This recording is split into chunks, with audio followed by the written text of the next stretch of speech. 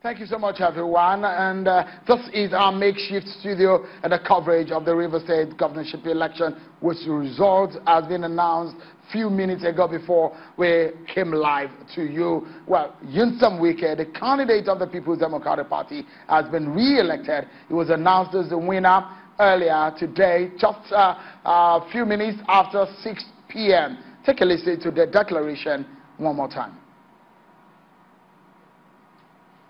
That I this day confirm again that I'm the returning officer for this election, and that Nyesom Wike is of the PDP, having satisfied the requirements of the law and scored the highest number of votes, is hereby declared winner and is returned elected.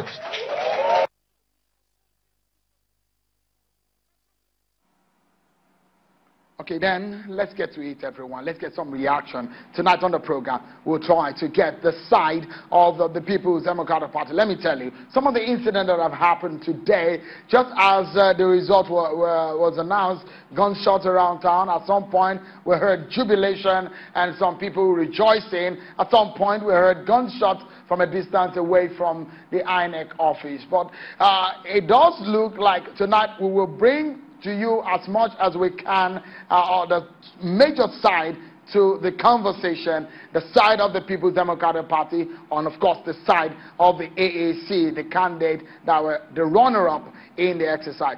Joining me right now is the party agent of the AAC, Dr. Johnson Chukwu. He joins us right here. Dr. Lawrence Chukwu, thank you so much for coming on. You're welcome, my brother. What's your immediate reaction to the declaration of the result and the declaration of Mr. Nyesom Wike as the winner of the election? Well, it is expected. We are not surprised at all. Why do I say so? Probably INEC thinks that's the only way peace can be achieved in River State. But I tell you, peace without justice can't stand. What do you mean by that? What I mean by that is that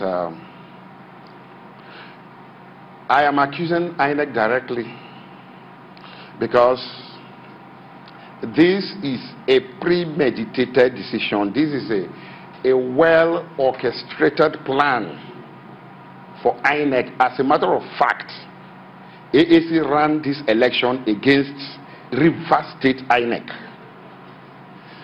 You take, for instance, there was election on the 9th, Governorship House Assembly elections. Results have started trickling in.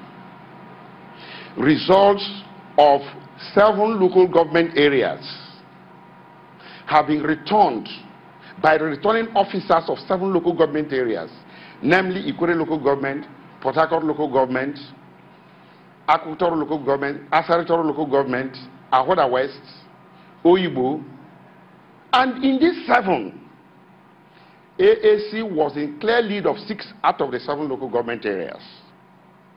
I am talking about results, not the one probably we were suspecting we have won here, we have won the other side, we have won there, but the ones declared by the returning officers of this local government area. All of a sudden, what we heard from INEC is that Collation, in fact, the election has been suspended until further notice. What were the reasons given? So, I mean, let's get it clear. You have your own results. Is that what you're saying? You have your own results exactly. that have been computed at the various... From units to ward, from ward to LGA, declared by returning officers. And the INEC told us that they were suspending the process because of perceived widespread violence, disruption of election, hijack of materials, hijack of electoral officers or ad hoc staff, and came back later to inform Rivers people that they have in their custody results from 17 local government areas. But these results were just returned. Are you saying there were some announcement of results that we're not aware of? My dear brothers, there is a process. After election at the unit levels, there will be announcement at collation and announcement at unit. From unit to the ward collation center. From ward collation center, for the assembly election, you go to the constituency. But for the governorship election, you go to the local government area.